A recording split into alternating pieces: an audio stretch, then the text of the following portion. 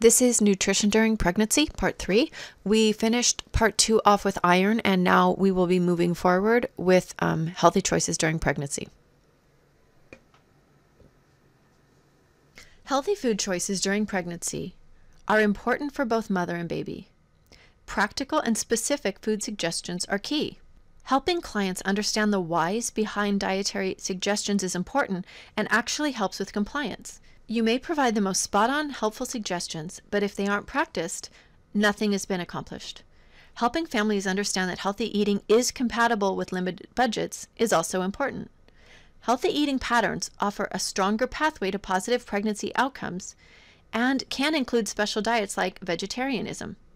Empowering women to eat well and take care of themselves and their families leads to future generational well-being. So here is our next test your knowledge slide. True or false? Folate's most well-known role is in the prevention of neural tube defects.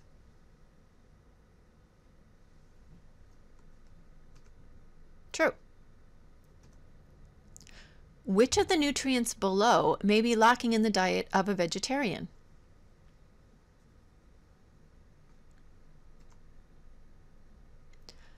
So these 4 nutrients may be lacking in the diet of a vegetarian: protein, vitamin B12, calcium, and iron.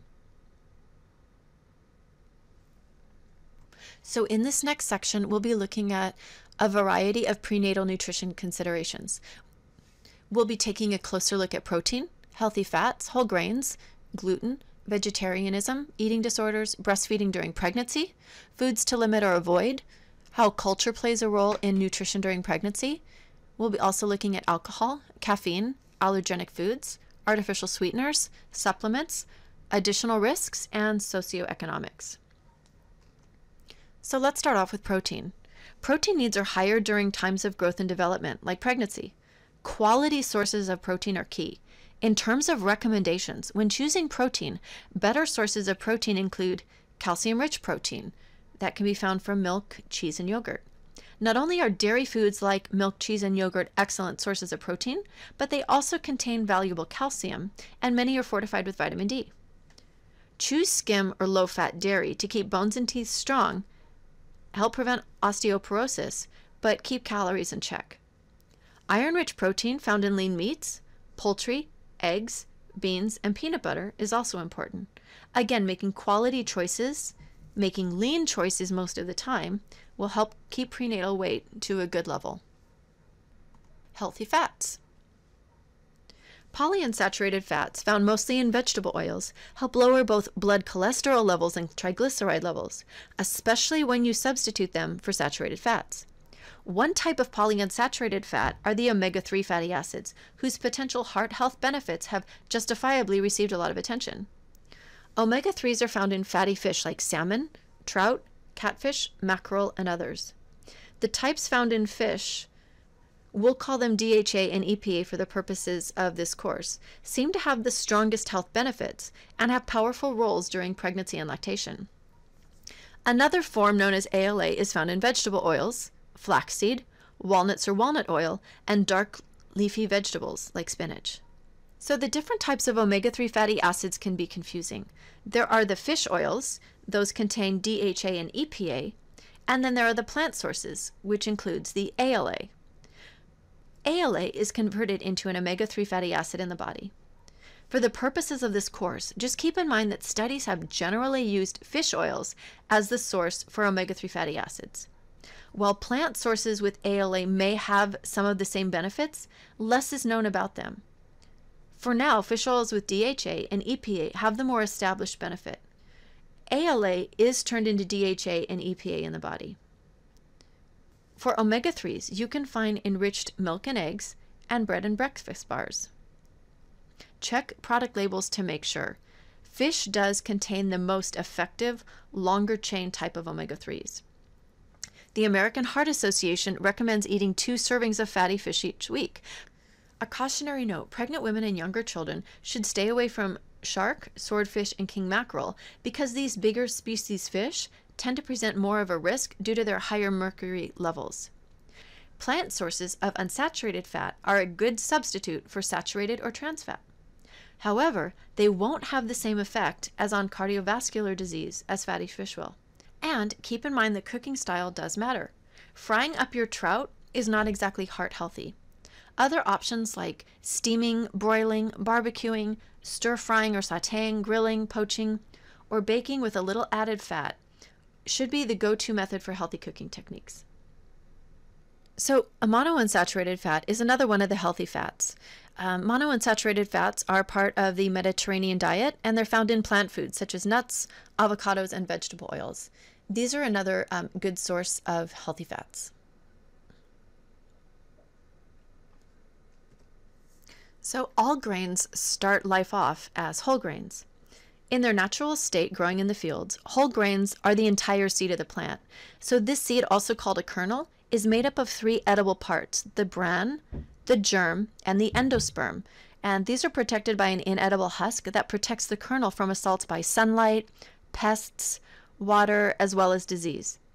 A grain is considered to be a whole grain as long as all 3 original parts, the bran, the germ, and the endosperm, are present in the same proportions as when the grain was growing in the field. So constipation is a common complication during pregnancy, and fiber found in whole grains along with other foods like fruits, veggies, beans, and legumes can assist with alleviating that condition. Total dietary fiber intake should be 25 to 30 grams a day from food, not supplements.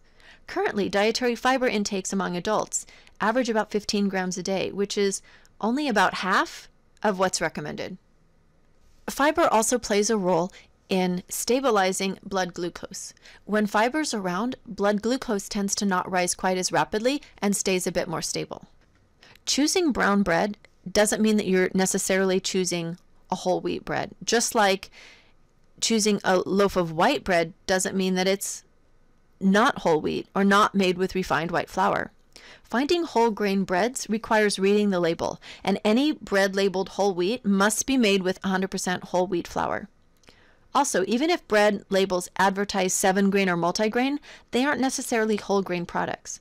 Again, check the nutrition facts panel, read the label to verify that whole wheat flour is listed as the first ingredient, and find loaves made mostly with whole wheat or other whole grain flour.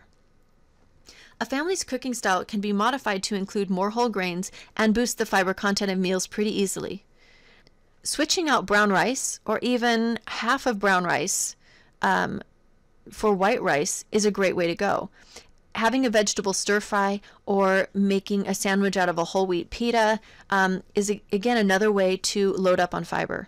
You can fortify mixed dishes with high fiber ingredients like adding bran or oatmeal to meatloaf. Children tend to be a little less receptive to either whole grain pasta or brown rice. One thing that you can always suggest is to try half and half. That way you kind of keep the original flavor and texture of these products, but you still add in a little bit more. And families can either continue making the changeover to all whole grains or all brown rice, or they can, keep doing half and half. Either way, they're still getting more fiber in their diets. So for snacking, it seems too good to be true, but you can believe it. Popcorn is a whole grain. So if you are looking to have a client increase their fiber, this is a good way to go.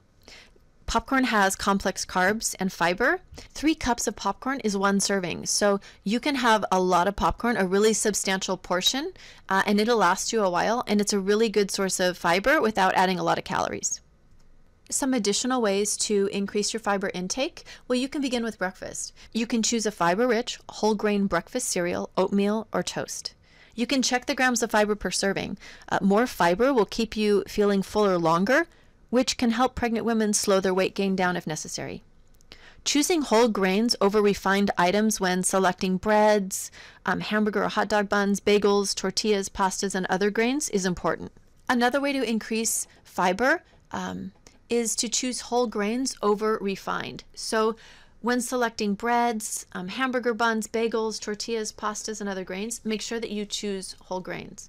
So to increase your whole wheat, another way to go is to experiment with different grains. You can try buckwheat, bulgur, millet, quinoa, sorghum, whole rye, and even barley. These are all excellent sources of fiber. There are other new whole grains that in the US for the mainstream population we're just not as familiar with, but these ancient grains are becoming more widely available, and they can be a really good choice to get more complex carbs in your diet, although sometimes these may cost a bit more. Popcorn is an excellent snack. Remember, 3 cups of whole grain air pop popcorn is only about 95 calories, but you're getting almost 10% of the fiber that you need during the day. To get more whole wheat in your diet, there's also 100% whole wheat or rye crackers. Beans and lentils are also an excellent source of fiber. Whether you choose kidney, white, black, pinto, garbanzo, beans have a lot of fiber. And while you're on that aisle in the grocery store, think about picking up some lentils or even split peas as another way to add even more complex carbs into your diet. I've mentioned this earlier, but pasta has some delicious whole wheat varieties. And if kids are picky, a combination of, regular pasta and whole wheat pasta is one way to go. Think half and half in a variety of ways, not just pasta. So even with a sandwich, if one slice of bread is a white bread and the other is a whole wheat, that's still better than 2 slices of white. And with cereals, you can also mix cereals together as well. Even having one of their familiar cereals mixed in with a whole grain cereal is a way to go. A very prevalent and widespread diet trend is to be gluten-free. Gluten is a protein found in many grains, and it just provides structure. Gluten is found in wheat, rye, barley, bulgur, farro, kamut, spelt, and even triticale. So who really needs to go gluten-free? Well, anyone with celiac disease, which is a disorder of malabsorption. Also, someone who is gluten sensitive, which is a condition that doctors once dismissed, but now acknowledge as authentic. Before someone follows a gluten-free diet, though, the first step is to be tested for celiac disease. If someone legitimately reacts poorly to gluten with symptoms such as diarrhea, stomach upset, abdominal pain, and bloating, they need to see a doctor to be tested for celiac disease. With celiac disease, when gluten is consumed, the lining of the small intestine actually becomes inflamed and can become damaged. That makes it harder for the body to absorb nutrients, along with causing severe discomfort. The damage and the lack of nutrient absorption can lead to malnutrition and weight loss. An estimated 2 million individuals have celiac disease, meaning there are breastfeeding moms out there following this diet. Many others believe they have gluten sensitivity and have been successful at eliminating it from their diets with positive outcomes. It is easier now to be gluten-free, although reading labels and being educated is essential. People on a gluten-free diet, or people who are responsible for a gluten-free diet for their family, need to have a sharp eye. Some ingredient red flags are obvious, like wheat gluten, barley, or rye. Keep in mind some foods have stealth or hidden gluten. 2 terms to watch for are malt, which means it's made from barley, and hydrolyzed vegetable protein, which often contains wheat. And while oats do not contain gluten, they may also increase symptoms, including abdominal pain, bloating, and diarrhea. Again, in these situations, an RDN consult is preferred. Simply because pregnant women with undiagnosed or untreated celiac disease are at increased risk for spontaneous abortion, miscarriage, low birth weight, small for gestational age babies, stillbirth, and other pregnancy-related complications. While compliance with a gluten-free diet results in outcomes similar to those that don't need to be gluten-free. Careful planning is essential because a gluten-free diet may be low in carbohydrates, iron, folic acid, niacin, calcium, phosphorus, zinc, and fiber. RDNs may recommend whole or enriched gluten-free grains and products such as brown rice, wild rice, buckwheat, quinoa, amaranth, millet, or sorghum. Women who are newly diagnosed or unaccustomed to high-fiber diets should introduce these foods gradually to their diet. If the usual dietary intake is nutritionally inadequate and cannot be improved through eating habits, then a daily gluten-free prenatal multivitamin and mineral supplement should be recommended. When it comes to gluten, it's not just about avoiding bread, although that would be one of the first items to cross off a shopping list, unless it's gluten-free bread. Perhaps the most difficult step in a gluten-free diet is bidding farewell to bread, including white, wheat, marble, and rye. Also off limits are bagels, muffins, croissants, hamburger buns, hot dog buns, scones, and even pizza. There are alternatives, and more are appearing on the market every day. People do have gluten-free bread choices. Many health food stores and major supermarkets now carry a wide range of gluten-free products, including an assortment of breads. These are often made with rice or potato flour instead of wheat products. Just check the label to make sure that it says 100% gluten-free. Traditional breakfast cereals are another casualty for people on a gluten-free diet. Cream of wheat is obviously out, but so are many other favorites. Cheerios contains wheat starch, while Frosted Flakes uses malt flavoring. Again, read the list of ingredients and avoid any cereal containing wheat, barley, rye, or malt. Corn and rice-based cereals are good breakfast alternatives, but it's crucial to read labels carefully as many contain malt. Again, check your supermarket's health foods section for gluten-free products. One thing to keep in mind is that a stroll down the gluten-free aisle at the local supermarket can quickly destroy a weekly food budget. For example, most pasta is made out of wheat, so you'll need to avoid regular spaghetti, including macaroni, shells, all of the pastas when you're on a gluten-free diet. There are different pastas available that are made from rice, corn, quinoa, even some pastas that are made from different beans and legumes. You can say hi to filling and very flexible rice and potatoes because those are gluten-free. Rice and potatoes are not only gluten-free, but they're an excellent choice because they are very budget-friendly as well. If someone is really mourning the loss of pasta, here's a secret. Just think of rice noodles. They're a good substitute for wheat pasta.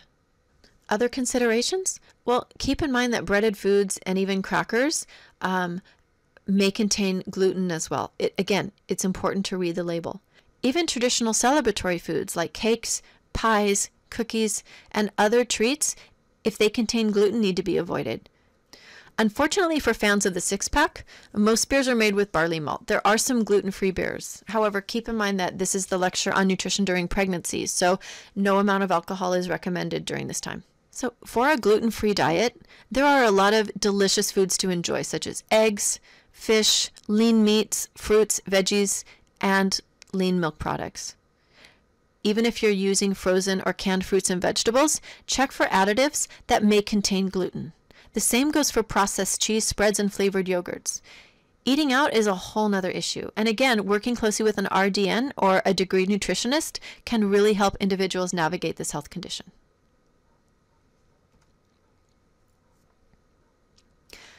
Foods recommended for those following a gluten-free diet are similar to healthful foods suggested for the general population. Fruits, vegetables, whole grains, low-fat dairy, eggs, plant-based proteins such as beans, nuts, and seeds, fish, and lean cuts of poultry and meat are important. The only difference for those following a gluten-free diet is that they need to steer clear of wheat, rye, and barley when making their choices. Focusing on naturally gluten-free foods and limiting highly processed specialty items is the key to healthful and cost-effective meal planning.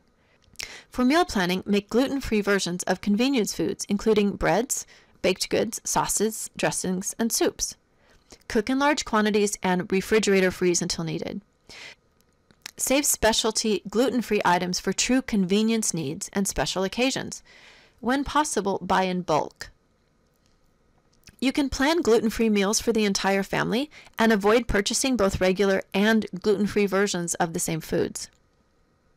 You can also check out your local supermarket to see if they have a registered dietitian nutritionist.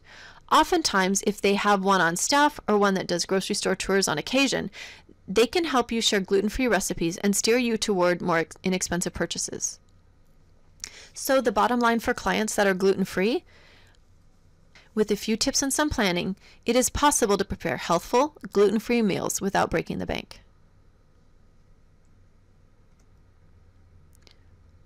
So testing your knowledge. A prenatal client tells you her doctor mentioned that her lab values indicated she has iron deficiency anemia. What suggestions can you offer to help increase iron absorption?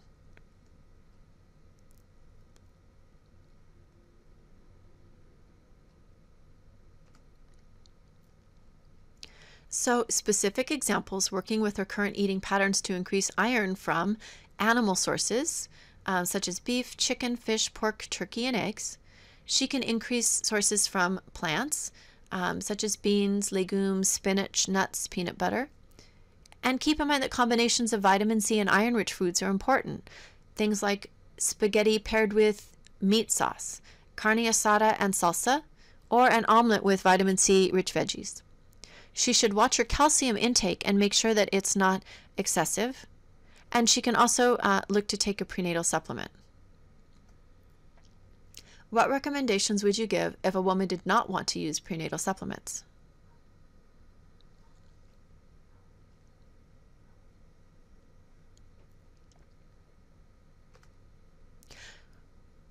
Eating more food to meet energy needs and the increased absorption of nutrients that occurs during pregnancy are usually enough to meet the needs for most nutrients when good food choices are made. However, vitamin and mineral supplementation is routine, and supplementation helps cover those nutrition gaps. Many women consume less than the recommended amounts of calcium, magnesium, zinc, vitamin B6, and folate. It is important to emphasize that vitamin and mineral supplements cannot replace a healthy diet. Going vegetarian can be delicious. There is plenty of variety. As I'm sure you know, vegetarians do not eat meat, fish, or poultry. Most vegetarians receive their protein from dairy, legumes, nuts, and carbohydrates. There are different types of vegetarians. We've mentioned a few of these in previous slides. A vegan enjoys plant sources only. A lacto-vegetarian is a vegetarian that would include milk and milk products like cheese, yogurt, or ice cream in their diet. An ovo-vegetarian would include eggs. And someone that is a lacto-ovo-vegetarian would include milk products and eggs. A fruitarian would include fruits, nuts, olive oil, and honey. So the choice to be vegetarian can be due to many, many reasons. Culture, health, economics, the environment, and other philosophical values can all be different reasons for choosing this eating style. Going light on meat was the norm a few generations ago, when meat often was consumed in current side dish portions, while nutrient-rich beans and lentils, vegetables, and whole grains took center stage. Vegetarians that include certain animal products such as milk or eggs can easily provide the nutrients needed for pregnancy and breastfeeding, and the majority of the planet consumes this type of diet. A balanced vegetarian diet can be healthy and provide additional benefits, such as decreasing the likelihood of excess weight gain due to fewer calories and fat. Constipation, a common side effect of pregnancy, can also be reduced due to the extra fiber found in vegetables, fruits, and whole grains. The difficulty arises when a vegetarian does not manage her diet well. Well, I have found that most vegetarians are comfortable and knowledgeable about obtaining a balanced diet with adequate protein. Highly restrictive vegetarians, or those following other strict regimes, may benefit from an RDN and should keep their healthcare provider informed of her decision. If a woman is not consuming vitamin D fortified milk or dairy products, and she has little sun exposure, she may be at risk for a vitamin D deficiency. Most supplements will assist with obtaining the necessary amount. There are 5 specific nutrients that vegetarians need to be careful of: protein, vitamin B12, vitamin D, calcium, and iron. So for protein, women need to seek out protein from legumes, beans, carbohydrates, as well as nuts and seeds. If they do include dairy and eggs in their diet, that does make things a little easier. However, it is certainly feasible to be vegan and still obtain adequate protein. If a woman is not consuming vitamin D fortified milk or dairy products and she has little sun exposure, she may be at risk for vitamin D deficiency. And so that would be a situation where a supplement would be recommended. Another nutrient to look out for is vitamin B12. In the situation of a strict vegan or someone else who is following a fairly restrictive diet, again, a referral to an RDN or a degree nutritionist might be something that is important, so that someone can really go through and examine her diet carefully and make sure that she is obtaining enough of these nutrients. So let's spend a little bit of time talking specifically about vitamin B12. As you'll remember, vitamin B12 is a water-soluble vitamin that's naturally present in some foods and added to others, and it's also available as a dietary supplement and a prescription medication. To review, vitamin B12 is required for proper red blood cell formation, neurological function, and DNA synthesis. So, as you can see from the description, vitamin B12 is a pretty important nutrient. You don't want a deficiency in any nutrient, but this is definitely one that you do not want a deficiency in. Strict vegetarians and vegans are at much greater risk than lacto-ovo-vegetarians and non-vegetarians of developing vitamin B12 deficiency, just because their natural food sources of vitamin B12 are pretty limited to animal foods. Fortified breakfast cereals are one of the few sources of vitamin B12 from plants and can be used as a dietary source of vitamin B for strict vegetarians and vegans. Vitamin B12, as a water-soluble vitamin, does cross the placenta during pregnancy and is present in breast milk. Undetected and untreated vitamin B12 deficiency in infants can result in severe and permanent neurological damage. The American Dietetic Association recommends supplemental vitamin B12 for vegans and lacto-ovo-vegetarians both during pregnancy and lactation in order to ensure that enough vitamin B12 is transferred to the fetus and infant. Pregnant and lactating women who follow strict vegetarian or vegan diets should consult with a pediatrician regarding vitamin B12 supplements for their infants and children. So this slide was included just to highlight that vitamin B12 is really exclusively found in animal sources. So this is what a sample menu might look like for a teen lacto-ovo-vegetarian. Remember that teens less than 4 years from menarche have additional calorie and protein needs themselves. In the situation of a teen, and in the situation of especially a teen vegetarian, I would refer them to a registered dietitian nutritionist just to make sure that she is covering all her bases nutritionally. So that concludes part 3 for nutrition during pregnancy. And we left off with discussing, teen vegetarianism, and we will begin part 4 with eating disorders.